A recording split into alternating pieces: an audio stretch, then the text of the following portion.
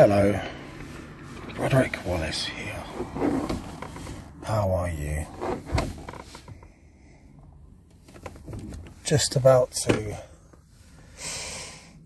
enter the woods here. Currently on the edge of the road, sitting in the van. Sorry, Hermione. And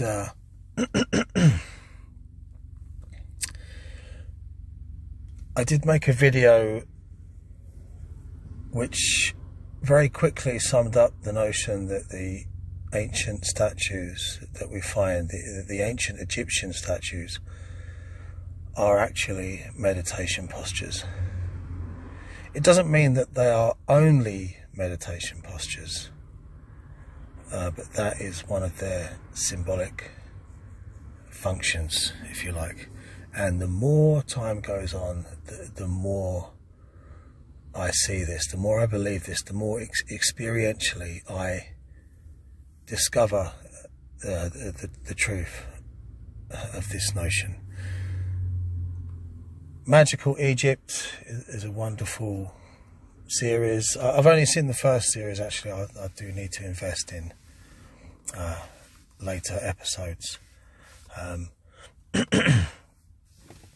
I'm not sure if they've covered this, if they've quite discovered this fact. Who knows? Because it's so immediate, it's so obvious, it's so hidden in plain sight. But it's only when you take up the practice from an Hermetic point of view that it becomes real. It becomes real in your life. And in my own strange Celto-Egyptian musings, my journey. If we look through here, just quickly first, we see this seated figure. Sure enough, there's writing going on, but it doesn't obscure the fact that the posture is precise. And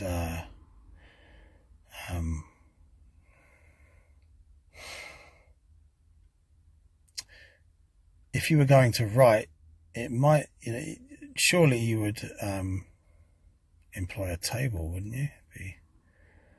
That's what we do now, but there seems to be something, I guess it adds a kind of religious process to these magical hieroglyphs, this sacred writing. It brings it into line with a sense of contemplation, perhaps. Obviously a meditation posture, one which I've actually seen my teacher perform and sit in for long periods of time, which I find amazing, to be honest. Very painful, that one. He looks happy though. Now, standing like this, for me, just the first time that I stood like this and engaged in meditation, it felt like the most natural thing in the world. And these statues, they always show the left foot forward, the arms to the sides. I actually chose to bring the left hand to the breast and count the beads. I got this, this actually happened intuitively, but I later noticed it on those strange Celtic / Buddhist / Egyptian statues from round about 500 BC that were unearthed in France. Talked about that before. Fascinating. So when we shift this to the pharaohs, look at this, the idea of balance comes into play. This is another meditational component. This practice, this standing posture, in order to create balance. Now, like with a lot of things that are meditational and magical, the modern rational mind cannot see the usage. It's only when you take an intuitive chance and start practicing these things, that you discover their worth. You wouldn't know unless you'd done it, and it's only when you put a little bit of time in, when you persist, that you will reap the benefits, if you like. And it takes a little while to become in tune to the balancing process within the body, mind, etc., system. So Pharaoh there, kingship. These statues as well, I'm sure I covered this before, that many of them are the craftsmanship is so mind-bogglingly difficult. There's a lot of evidence to suggest that machines had to be involved. Well, it doesn't necessarily mean that it had to be machines per se, but at least some kind of unknown technology. So when you put that together with this idea of extreme spiritual practice, this notion of kingship and balance, it's like they're striving to achieve the perfected man, and the perfection of the art is a byproduct, but also you might say a demonstration of ability which goes alongside the practice. Everything starts to make sense intuitively, just on the edge of the mind. But quite often you'll find that the hieroglyphs are just scratched in, and they're very rough. They're just cut into the statue without the same precision and care and ultimate skill that the rest of the statue has been executed in. And you'll find a lot on Ben's Uncharted X channel about this subject. He's done some amazing work on this. So it's beginning to look like a lot of these statues, these statues are not the pharaohs, if you like. The pharaohs are aping the images in the statues that they inherited. Seems radical, but if you give it some time, it becomes very difficult to look away from. So there we have Set and Osiris, the good and the bad, if you like, in a very simple sense.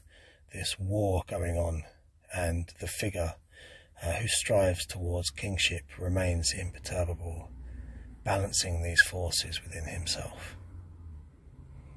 So again, in this one, the Pharaoh looks, the head is angled slightly upwards. Sure, you can bring to memory these images, hieroglyphs, etc., paintings of these figures with a kind of like a five-pointed star attached to the forehead with a kind of beam, a line. This connection with the stars. And I love the way that these statues, there's a kind of blankness to the eyes. They have a kind of trance, especially when the head is angled up slightly upwards. I recognise that feeling, that connection. So what are they connecting with ultimately?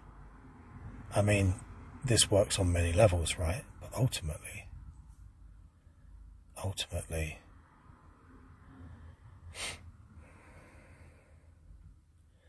they are connecting with the stars, the cosmos, the creation, with origins, and you might say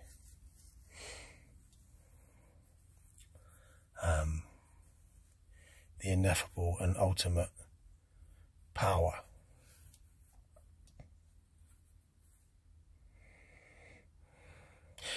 The Hermetic idea that you travel upwards, you retain you bring back a prize which you retain, and bring back down the Hermetic ladder, the ascension, and the coming back into daily life, bringing the fruits with you.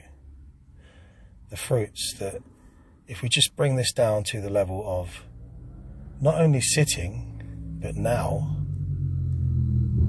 literally standing in meditation.